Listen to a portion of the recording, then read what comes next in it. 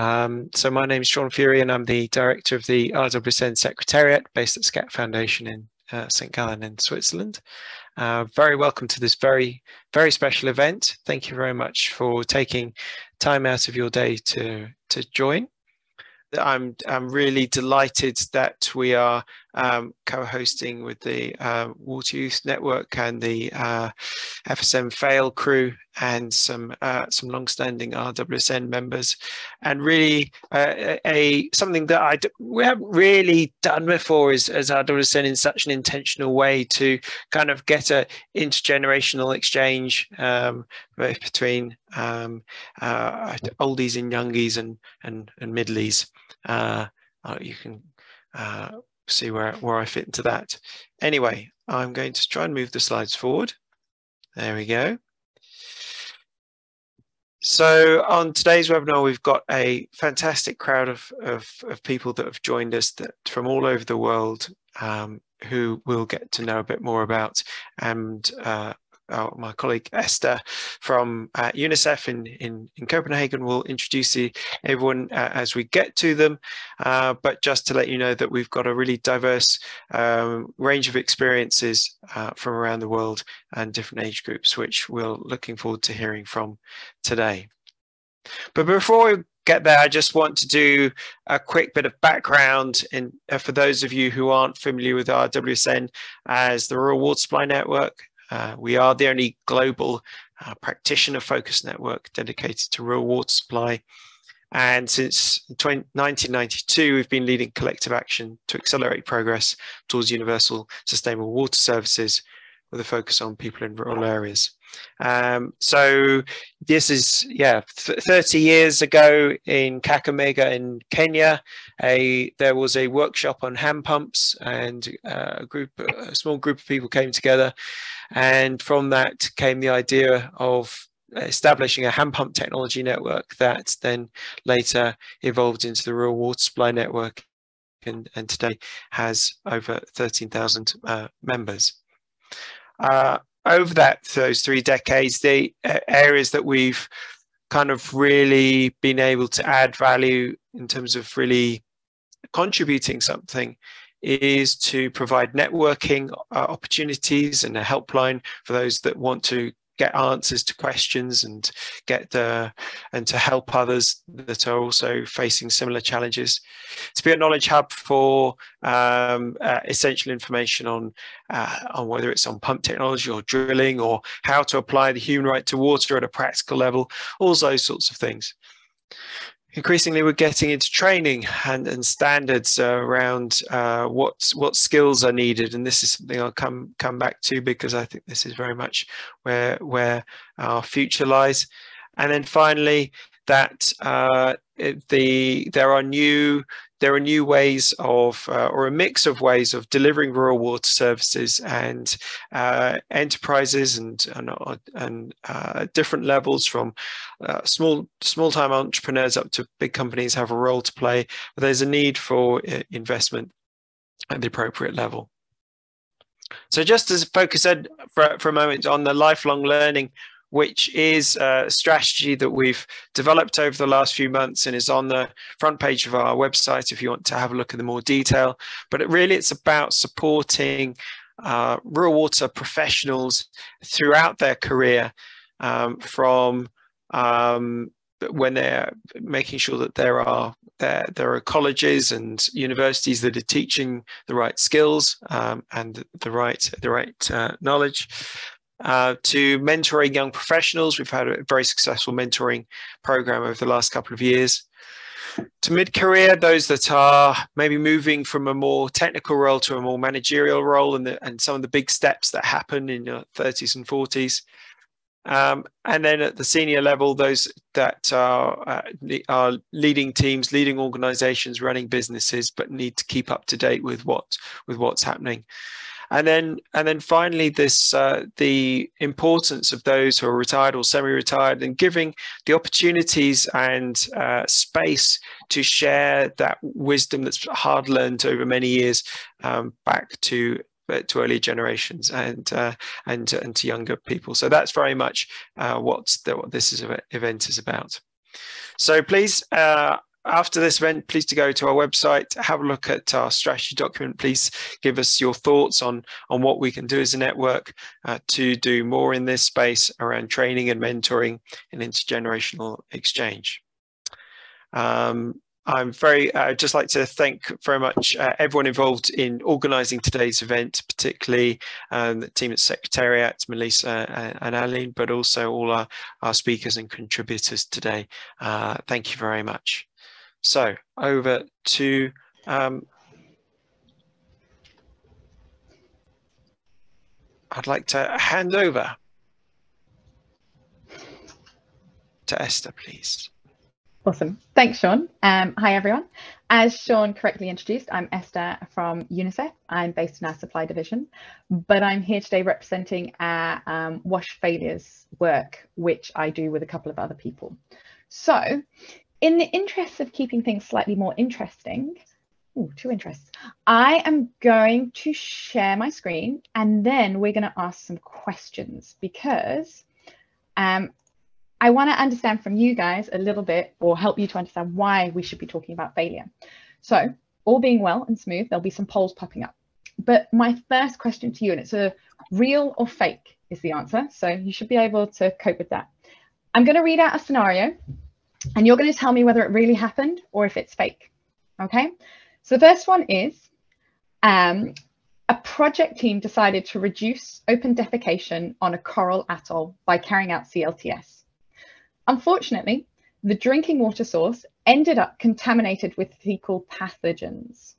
So tell me, was this a real situation or a fake situation? Did this really happen or not?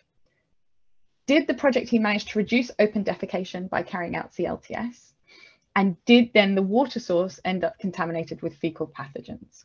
I've got one person, I think there's about 70 odd people, 82 people. So come on, guys, real or fake that this happened?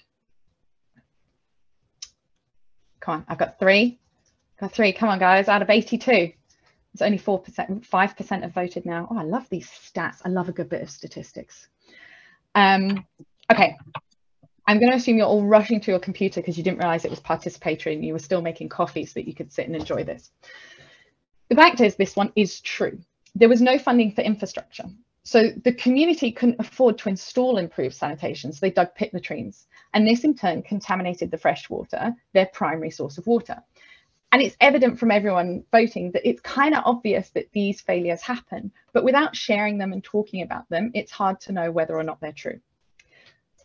Or whether or not we can address them. Okay, so the second one is, during a demonstration by a local MP, a local politician, on the security of a new latrine, he got himself locked inside the toilet and needed to be rescued by members of the community. Is this real or fake?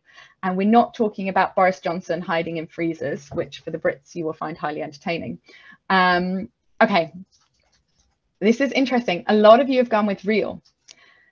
This one's actually fake, and one that we came up with to prove a point. Okay, the last one. A child became locked in a hanging toilet, but heard that his favorite movie star was nearby. In desperation to meet him, he jumped through the toilet, landing in a pit of fecal sludge. Okay, this one we've got about a 50-50 split. And while many of you believe it could have happened, this one is a scene from Slumdog Millionaire, which if you haven't seen the movie or read the book's way better than the movie. I recommend you do because it's a great bit of literature. So why are we doing this? Well, the idea of these questions is to highlight that things can and do go wrong in the water and sanitation sector. And based on these votes, even the fake ones could have been real. Okay, I'm going to end the poll now. Thank you, guys. That was great. So, okay, I'm going to hide that. Great.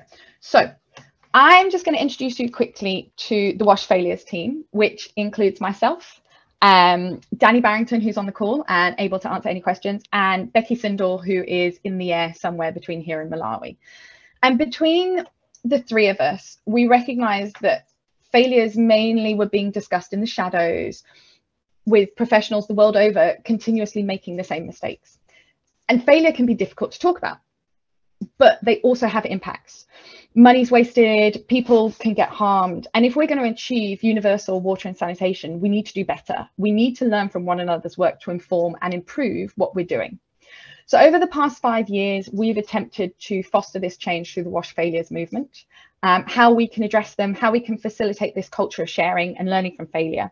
And that culminated in the Nakuru Accord, so named because it started in Nakuru in Kenya.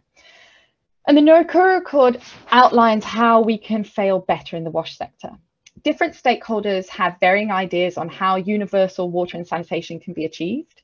For example, an NGO may consider a project successful because each household has a pit latrine, but residents in the same village might consider this a failure because for them, their vision was a flush toilet. As an evaluator, they may consider the project a failure because after 2 years of completion, half the pits have collapsed and the intended users have reverted to open defecation. It's not always clear cut. Stakeholders have different ideas of what success looks like. They may have different ideas of what failure looks like. And we need to understand the needs and expectations of different stakeholders, even within the same organization sometimes. WASH professionals need to anticipate this and ideally prevent it. Ideally, we want to stop failures before they happen or be able to manage them if they do occur. And we need to be in a position to reduce the size of those failures if we can't prevent them. So with a view to that, the Failures Project is trying to share learning opportunities and how we can address them, but also include reflection to avoid similar repetitions in the future. So during this webinar, we're going to be discussing how we can learn from each other. Larry's written and documented some of his experiences in his book that's available via the RWSN network. It reflects on his experiences finding rural water in Mexico, Malawi, and Cambodia, but the implications could be translated to anywhere. The book closes with a set of lessons aimed at sustainability, many of which are in line with the Nakuru Accord on your screen. And our research, speaking with field staff in 4 sub-Saharan African countries and their perceptions of why projects fail, there's a lot of similarities. So using all of this, we're hoping for a discussion on how to go about achieving project sustainability and learning from each other in this webinar. So that's enough from me. What we're going to do is we're going to have some cool videos of discussions of intergenerational learning. So we're going to have Larry, Hank and Jim talking with our Young Water Networks team. And I just want to say I'm really grateful to the Youth Water Network for their support on this webinar. They have done an amazing example setting with their World Toilet Day 2021 compilation on sharing and learning that allows people to talk openly when things go wrong. And it's a great example of what we're hoping to see more of in the sector. So it's great to have Ignatius, Temple and Persis join us as well for this. So our first little snippet of learning is from Larry and Persis. So Larry Siegel was the executive director of the small NGO Safe Water International. During that period, he worked on rural drinking water and sanitation projects in Mexico, Malawi and Cambodia. And for 2 years, Larry served as the technical officer and board member in the Water and Sanitation Rotary Action group, and is a WASH consultant within that group. Persis works as the program officer for the Global Water Partnership in the Caribbean, overseeing projects and programs related to international water resource management in that region. She's a bachelor's in civil engineering with an MSc in water and sanitation from the University of Leeds. She's a member of the Chevening alumni community, I'm sure I said that wrong, and the WASH cohort for the Water Youth Network. She's also part of the IWA, the International Water Association, and she's currently based in the Dominican, but actually coming to us live from New York today. So with that, over to our little interview. Thanks. Right. I know that this intergenerational knowledge transfer conversation will be incredibly engaging. So I would like to start by saying that in your book, I Tried to Save the World and I Failed. I love the title, by the way. You mentioned that your time in Vietnam as a member of the U.S. Army Civil First Team sparked the creation of Safe Water International. And I would like to know a little bit more of how you came to be in the water sector. I think that story is really the pivotal moment for me. This position I had in the Army was what I would characterize as an armed Peace Corps volunteer. I worked with a small team on development projects in rural communities, and found, to my surprise, that several of those communities were primarily interested in water. And it was my first experience of beginning to understand just how vast this need for rural water is. Later, I worked on the safe water legislation in the U.S. Congress with a couple of individuals who were very inspirational to me. They were professors at Cornell University and ran a water research program there. So both of those experiences, I think, formed the strong interest that I developed in rural water. I would also like to know from all of those international experiences that you had delivering these services to these rural and remote communities, what do you feel most proud of about your career? I have to be careful in answering that because I think there are people whose accomplishments have been far grander than mine. But I think the one thing that really sticks in my mind is the involvement of my organization, Safe Water International, with the establishment of the Smart Water and Sanitation Training Center in northern Malawi. I was involved with writing the grant that funded the initial establishment of the center, and Safe Water International was the first organization to make a financial pledge to the organization. So I feel that it was something that I can look back on with some satisfaction, that I was involved in an organization which has truly had a national impact in the country of Malawi. Yeah, truly. I think I wholeheartedly agree with that message. And I think that throughout the book, that light that you brought to the sum of light, as you mentioned in the book, was very well reflected. Well, now for a not so smooth shift of gears, in my next question, I will ask you to share what do you consider was the biggest failure in your career? And what was the main lesson that experience gave you? A couple of things come to mind. One is my failure to understand early on in my work on rural water the depth of the commitment, the length of the commitment that I was making to the communities that I worked in. As I explained to some degree in the book, it's a matter of you're making a commitment over a period of years, really, whenever you start a rural water project. And as an example, it's been about 12 years since some of the wells that I worked on in Malawi were established, and several of them still require attention and support.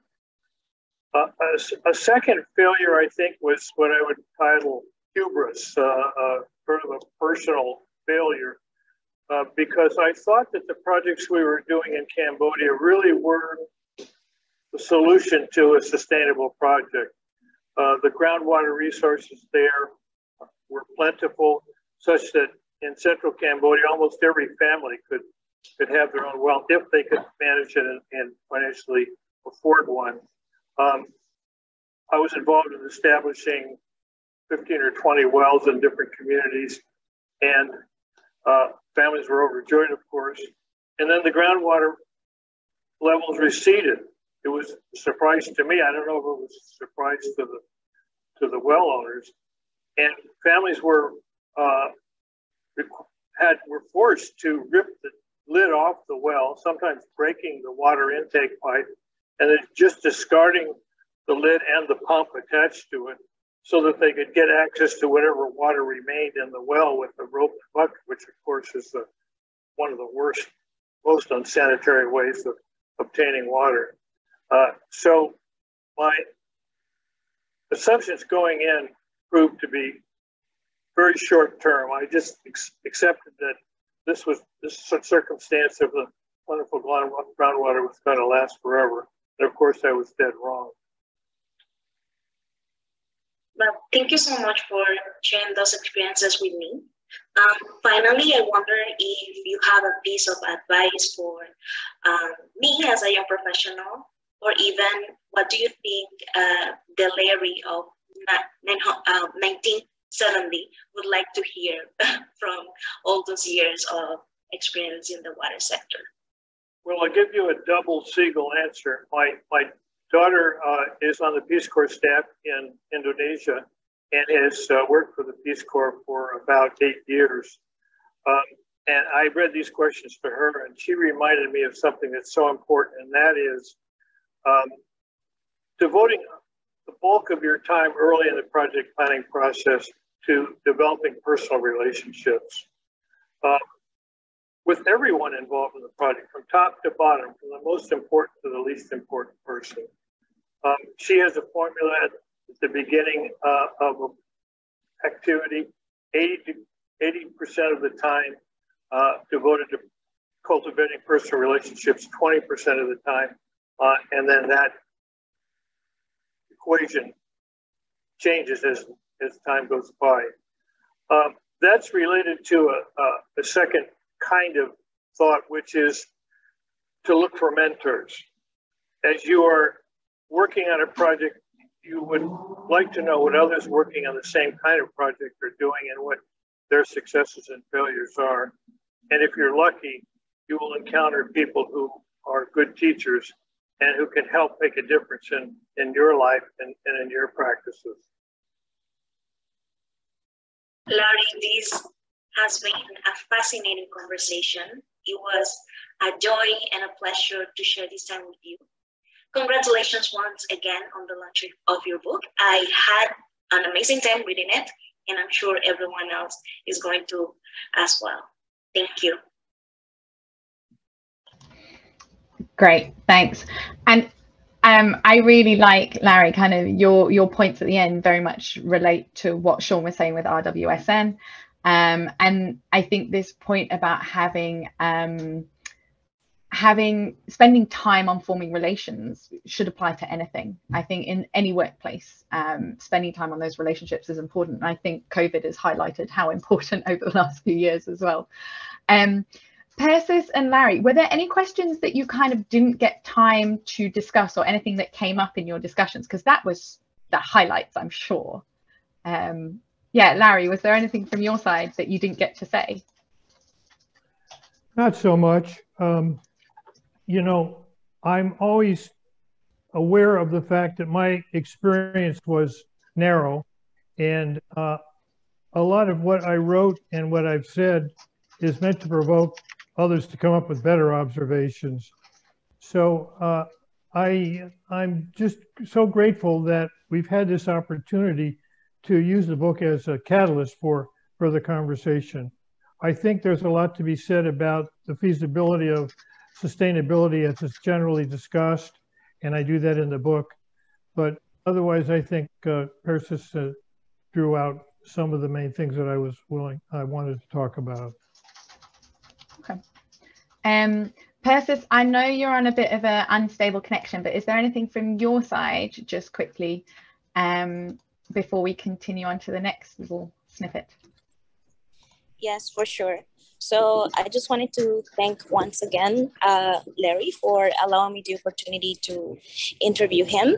I wanted to mention that it came across both in the book and also the publication that we did in the Water Youth Network, that one of the main resources for these projects to fail is failing to understand the context in which these water issues are set. And surprisingly, not only or not mainly the technical context, but the social context and the cultural background as well. So this is something that came across in both our publication and also in Larry's book. And it's something that we should also pay attention to in terms of understanding failure. Great, thank you. And I'm aware we've got a question in the chat. I actually want to save this for the end because I want the whole panel to have a chance to respond. So we'll come to the question in the chat But next, we're going to go to Henk and Temple. So Henk Holstag has a background as a ship engineer, and in 1987 went to Nicaragua. After a failed wind pump project, he started with rope pumps, manual well drilling, and household water filters. Since 1998, he promotes these and other smart water technologies in Africa. He's a senior advisor of the Meta Smart Center Group, and these centers train local artisans in 9 countries to locally produce affordable wash technologies. And Temple is a water and environmental engineer from Nigeria. Temple practices as an independent wash consultant and has supported several wash interventions in Nigeria and globally. He's currently an advisory board member for the Water Youth Network. He's also a program coordinator of Nigeria Young Water Professionals and the co-lead of the Leave No One Behind, the LNOB theme at RWSN. But please, Temple, later on you can correct me if I'm wrong. Okay, Melissa, over to you with the video.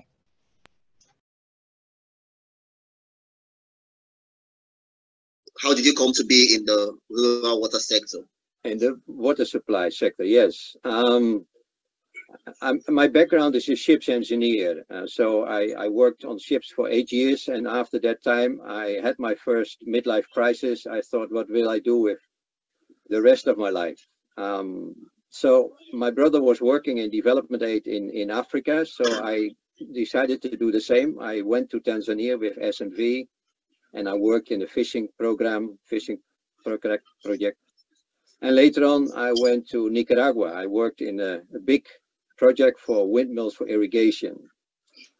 But that project was a big failure. So because the windmills were too big, too expensive for the local context. So with colleagues, we started to work on a simple technology called the rope pump, and that did work. That became very successful, and now there is over 50,000 rope pumps in Nicaragua. Wow. And later on, we started to do the same with colleagues in Africa. 20 years ago, I started to work in Africa with the same concept, including well drilling, etc. So a range of technologies, and that is trained. Oh, that's interesting.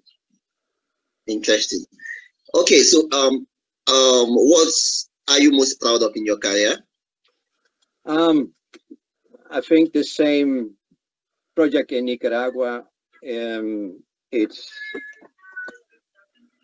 because we started to train 30 years ago local workshops in producing the rope pump, and since it was an affordable technology, a simple. It became very successful, and even by now there is 50,000 rope pumps functioning in Nicaragua for both small communities, but even more for farmers, for families.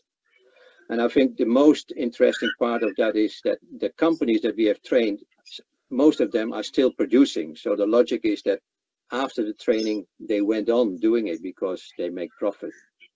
And we see the same in Africa. 15 years ago, we started, for instance, to train Mr. Labanka Duma in Tanzania, who was a person with a wheelbarrow or a spade and a bike. And now he has a training company. He has a company with 3 drilling teams, and he drilled over 2,000 wells in Tanzania. And he goes on after the training. So I think that is what I'm proud of. Well, it must be very fulfilling to see your initiative impacts lives and livelihoods of several people across the world. Away from what you're proud of, let's talk about the failures now. I know you've mentioned one. So what would you say are the biggest failures in your career, and what you've learned from the failures? Well, I guess I have many failures. I always say probably I have more experience with failures than with success. And one failure was Ghana. We started to introduce the rope pump in Ghana, 25 years ago, and there were 200 rope pumps installed in Ghana. And after 1 year, 80% of the pumps were not functioning anymore. Wow. That is a big lesson learned. But in short, again, the selection of the sites were not good. There was no management organization. There was no money for repairs. There were errors in the production. So a lot of problems, a lot of technical problems, but also social problems. And So I think one of the or a few of the lessons learned is simple is not easy.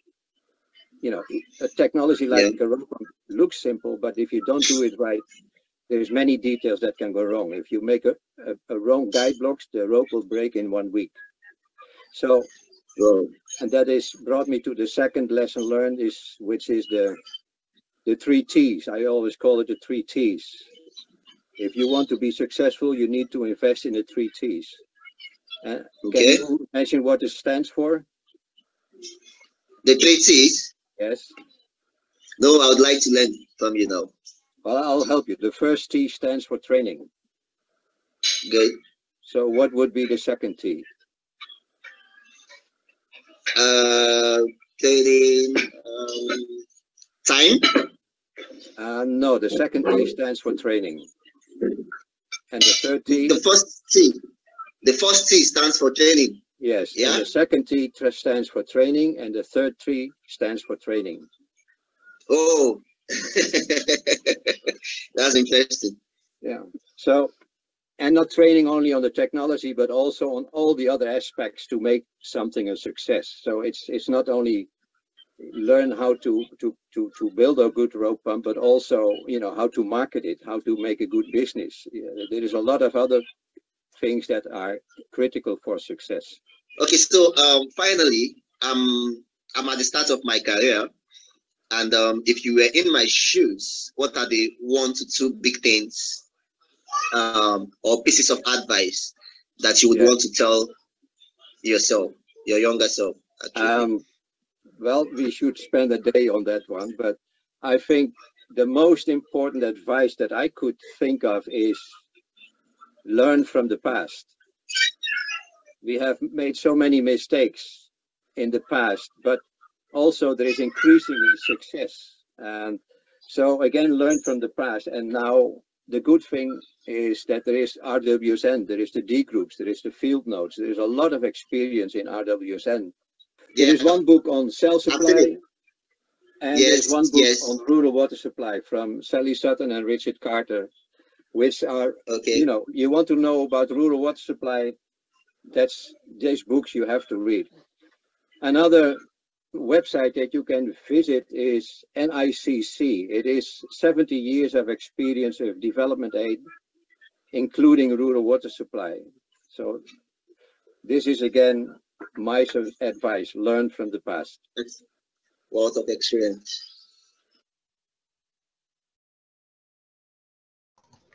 Great, thanks. I don't know if you've seen in the chat, Henk, but Rainier has mentioned that your joke has been around a while, but still stands strong. And I do wonder if this is one of the things about learning earlier in the sector, is which jokes can stand the test of time and which can't. Well, I think it's important that we get more humor in the water sector also. So I don't know. Well, I'm more on the sanitation side, and we've definitely got a sense of humor. Yeah. Okay, maybe we should learn from you then. Yeah. Great, and thank you. And Temple and Henk, the same question to you guys, I guess. Is there anything that came up in the chat that wasn't shown there that, you know, was really impactful? I don't know, Temple, if you want to go first. Hopefully your connection will hold up for us. You'll have, yeah, great. Oh yeah, so thank you very much, Esther. I think this has been the chats was actually very engaging and enlightening, and I actually missed the joke. And obviously that was to confirm that it still stands, and I'm sure it's going to be there for a long time, because yeah, we cannot overemphasize the importance of training. And I'm happy and I'm glad that Henk has actually brought this to the fore through the treaties. So that's one thing I held on to, and I'm still holding on to from our engagements. And it's also good to learn and see that we're beginning to document our failures and share lessons learned from the failures, and not just focusing on the things that are successful. So I'm happy with the engagement, and I'm sure we are going to keep the discussion going. That's from me. Temple. Yeah. Great. We'll come back to you. Don't worry, there's time. Henk, how about you? Well, maybe I would like to mention another lesson learned in all these years, which is the importance to focus on water for productive use also. I mean, almost all the water projects worldwide focus on health, focus on drinking water, and normally done this by communal water supply. And in the last, especially in the last 5 years to 10 years, we see the importance and the potential of what we call self-supply. I can really encourage the group, the people that are watching, to participate in the D group, the RWSN D group on self-supply, because we have seen that if you focus on family systems and you stimulate families to invest themselves, and maybe we have some subsidy of the poorest, but if you stimulate families, they will take care for the pump, but they also have convenience. It saves time for women and girls to collect water. They may have income from the pump because they grow some vegetables. You see, if we want to have rural development, we really need to focus on household level water supply, if possible, of course. Not everywhere is possible. And that's where the low-cost technology are very important. But again, join the group, the D group of RWSN on self-supply, and that will be a very interesting development. Thanks, Henk. And Mike's made an interesting point in the chat around institutional memory and reinventing the wheel. And that was very much where the wash failure stuff was born from. The idea that somebody has probably faced this challenge before, and there probably is a solution that may not fit, but you can at least build from. So why do we start from scratch over and over again? And interestingly, I was at a conference last week that said exactly the same thing as what you've just said. These water pumps lead to additional benefits. So why are we not promoting that more to get the ownership and the kind of integration within family management? And it's stuff that we should know as a sector, but we still, someone will go, wow, that's a really good innovation. And you're like, no, it's been around a while. Great. We'll come back to all of this in the, maybe one short observation there is, a colleague of mine always said, everybody has the right to his own frustration. And of course, we want everyone to learn from the past, but we also have to acknowledge that people have to experience themselves. That takes time. That's very true. And I think engineers in particular are very much, they're quite tactile people and need to go through processes. And I think that's a really valid point. We might come back to that. Okay, our last video, we're saving the best till last, I promise. We have got Jim and Ignatius. So Jim McGill has been working with WASH programs for development in Africa since '91. He began in rural Malawi with hand-dug wells and EcoSam.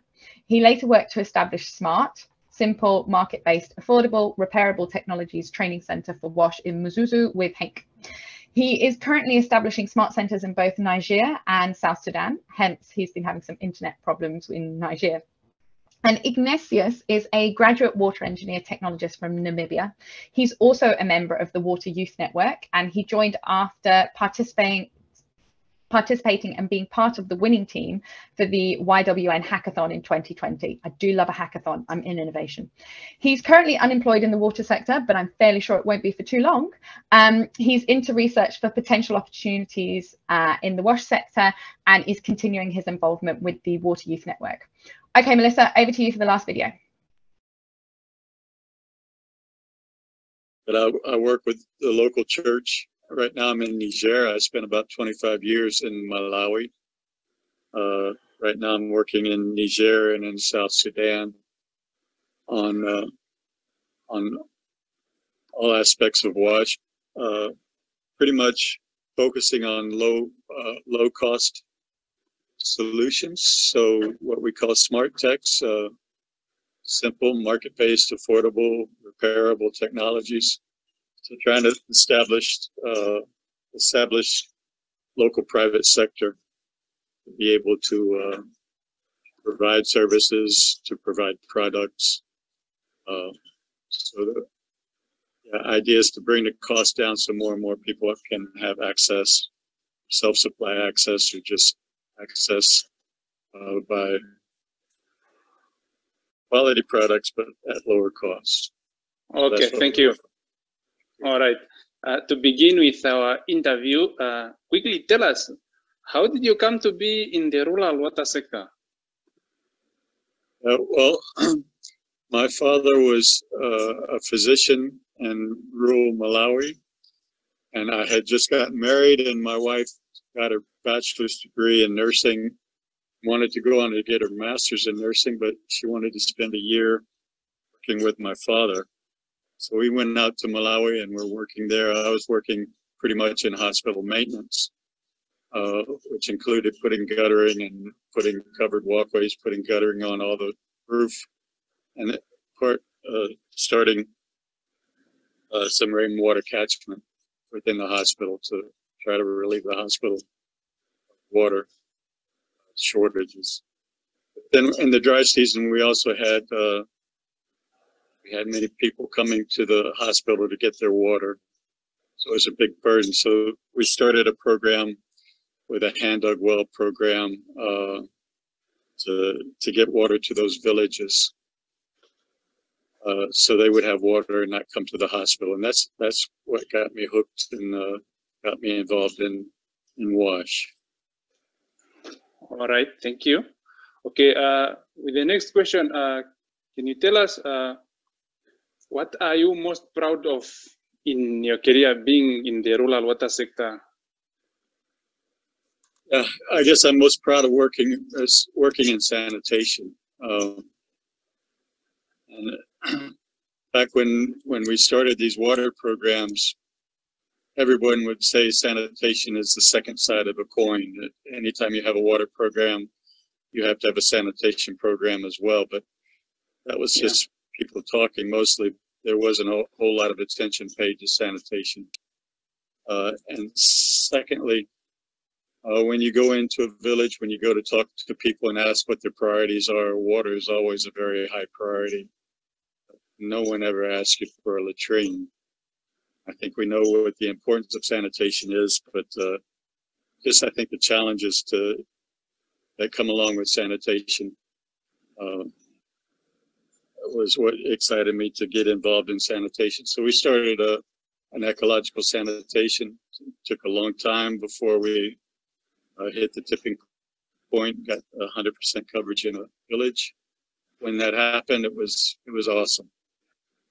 Can you tell us, you have worked in the sanitation sector for quite a number of years, tell us what is your biggest failure and what have you learned from that?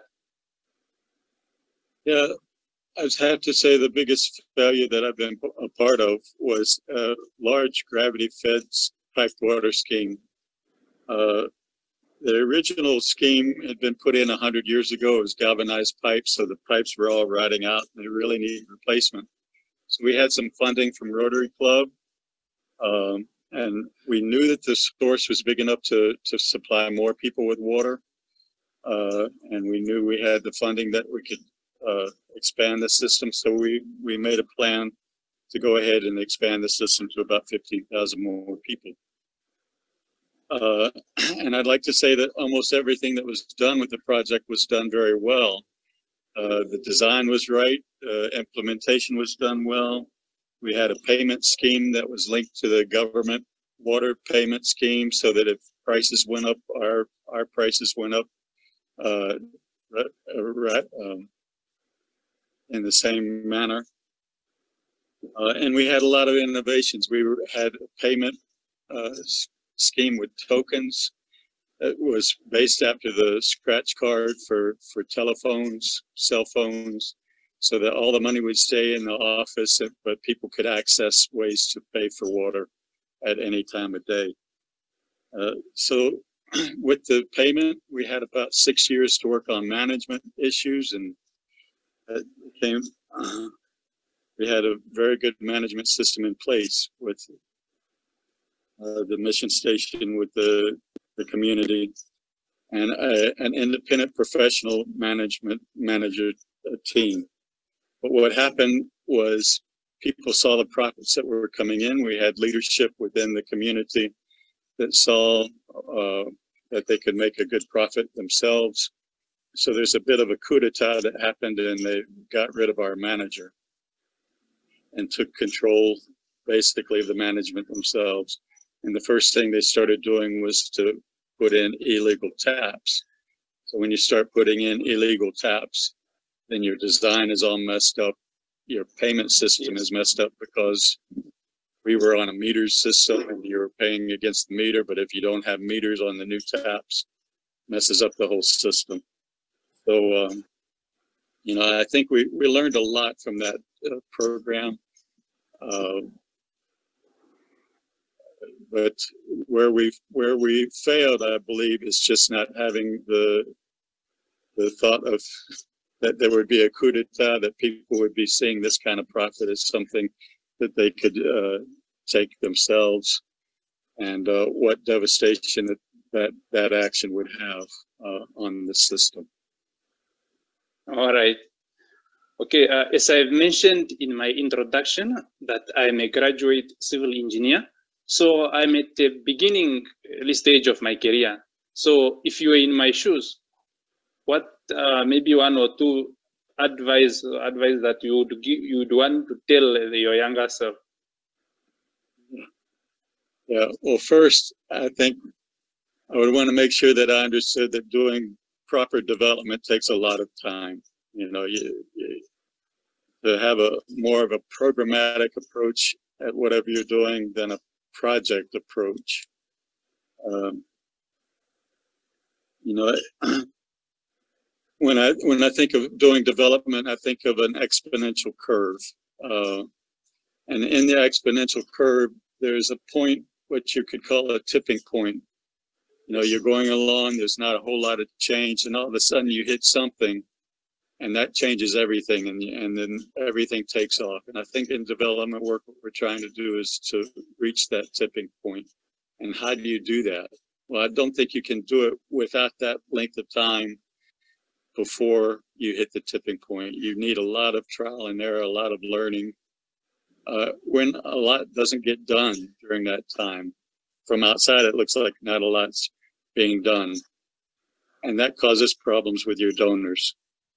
Because a lot of donors are in the mentality of, you know, my best bang for my buck is when I can get X number of installations or boreholes or whatever for this amount of money. And the more boreholes I can get for the least amount of money, the better. But I think the way to think about the bang for the buck is when all the implementation is out, when everybody's gone, what's left standing, what's still functional. And in order to find out what will remain functional, I think you have to hit that tipping point. Great, thanks. And another interesting perspective, the reality is, you know, failures happen in multiple different reasons. And, you know, Jim, a coup d'etat probably would be quite far from many of our planning and thinking. So it is understandable, though elections do stop projects all the time. So I wonder if it's like a watered down version of election problems.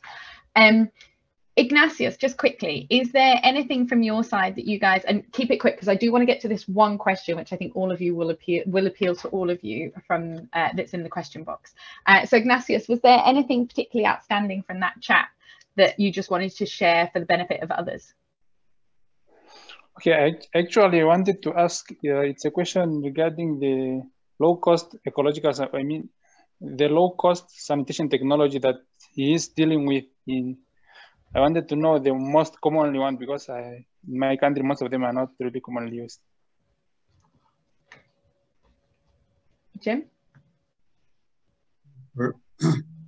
Ecologicals. Sorry, my internet is not so good right at the moment. No. Okay. Ecological sanitation, I follow pretty much right out of, I follow from Peter Morgan. He has a lot of stuff on the internet that can be accessed. And also a book,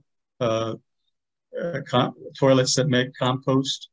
But basically, normally you start with what we would call the arbor loom, which you just dig a 1 meter deep pit. And when that's full, you plant a tree and move on to the next one. When people get tired of digging new holes, then we use what's called the fossa alterna, where you start filling one pit. When that's full, you switch over to another pit. After a year, you're able to harvest that manure and then use it like that. just the third one is the Skyloo. It's the same thing as the Augerloo. I mean, the same as the fossil alternate, except that the vaults are above ground. So you access the manure from vaults. Great, thanks, Jim. Okay, so I've got this one question from Garemu in Ethiopia that I've been sitting on since we started because I think it's such a great question. His question is failing better, including failing to understand the cause of failure? So his experience shows that the cause of non-functionality is usually not clearly identified, and that in itself is another failure. So he's working in Ethiopia in academia, but also as a WASH advisor for the ministry. And this, for me, hearing this question coming at that level from the ministry is really progressive in many ways, because often, as far as ministries are concerned, everything's fine, everything's perfect, they're doing exactly what they plan to do. So in your experiences, and please, Temple, Ignatius and Persis, just because you're earlier in your career doesn't mean your responses aren't valid. What are your experiences of identifying failure and getting acceptance of that to then be able to address it? And one of the resources Danny shared in the chat is the pre-mortem from Susan Davis, who's on the call, which is something that I'm a big fan of. But I'd be interested to hear from our panel if there's any particular thoughts on this.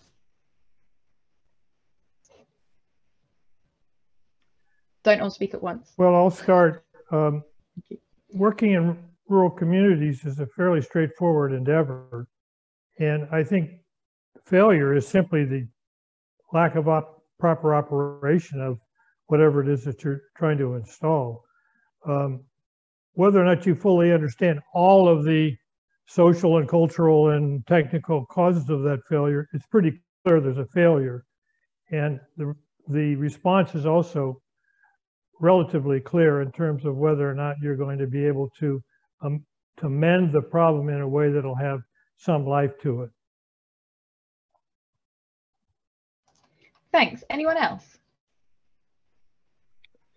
Yeah, maybe I'd like to add that failure often is, again, a lack of, and I repeated the 3 T's. It's probably the lack of, you know, the person that designed the project maybe did not have enough experience. Maybe the engineer that did it did not have the right skills.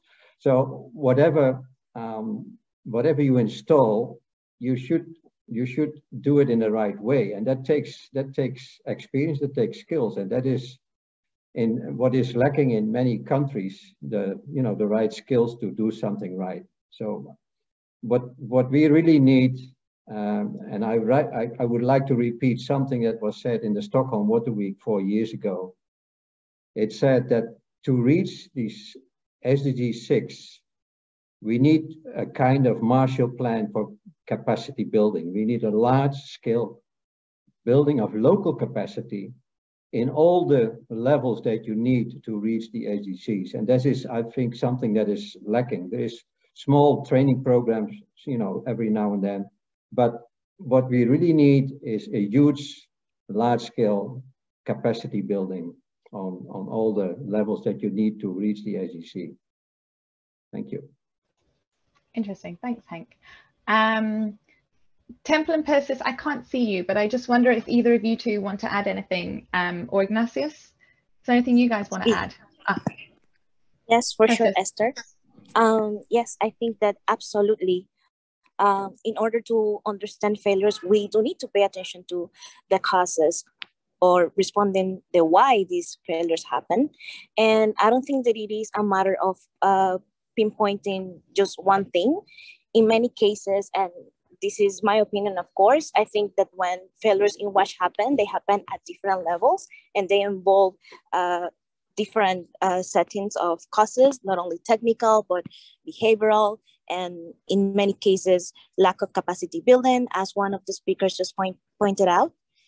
But yes, definitely, we need to pay attention on the why, just in order to avoid the repetition of this, and also to have always the focus on the people, which are the beneficiaries and receptors of these interventions. It's not a matter of basing the solutions on a technology or on a person that has a certain technical capacity is just making sure that the beneficiaries of the interventions of the project are using the appropriate technology, that they do need to address this issue, and that the technologies have certain scale of sustainability. So I would also like to mention that if you're interested in understanding failure, just to follow Watch Failures, because Esther and Danny, as they mentioned, they have a publication coming on later this year. So yes, just stay tuned on that.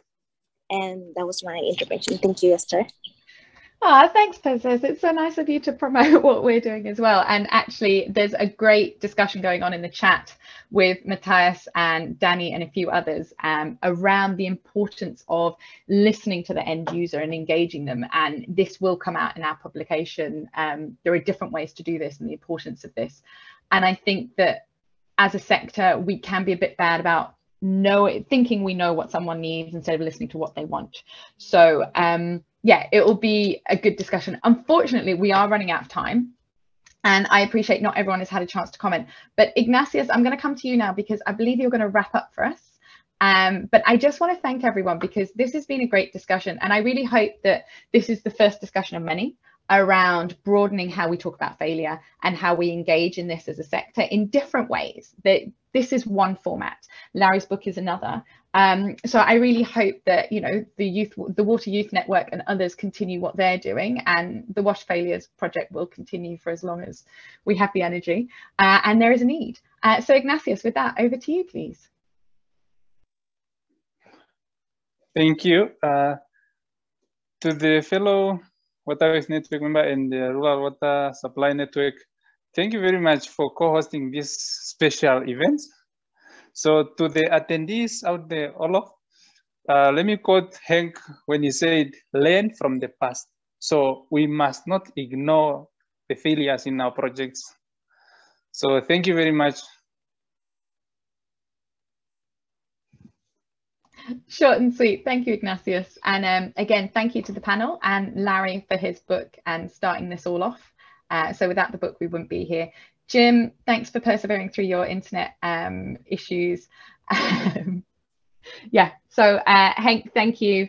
Temple, persist, Ignatius. There is a bright future for the water world out there with you guys spearheading it. So yeah, I think with that, thanks very much, everyone. And here's to future RWSN webinars. Thank you.